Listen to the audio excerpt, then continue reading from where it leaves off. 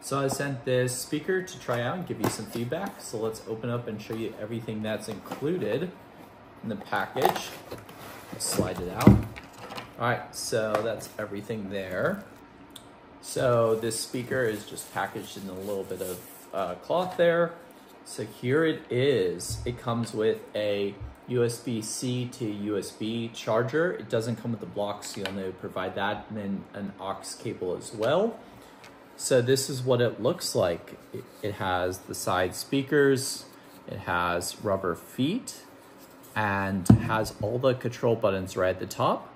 Plus it lights up, so that's a really cool feature.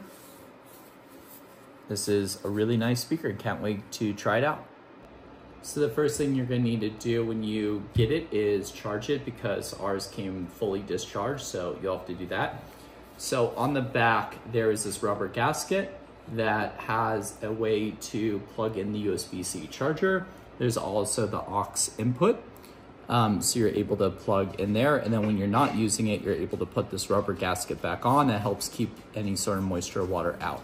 On the top are all the buttons, so I'm gonna turn on and show you kind of how it looks. So we'll push the power button, it lights up blue.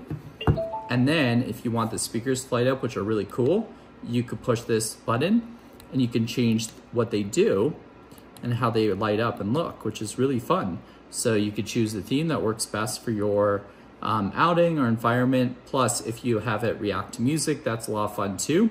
So overall, this is a really cool speaker setup if you're looking for something like this that's waterproof, that you could take out with you, do some hands-free calling. It's a lot of fun, so highly suggest checking this out.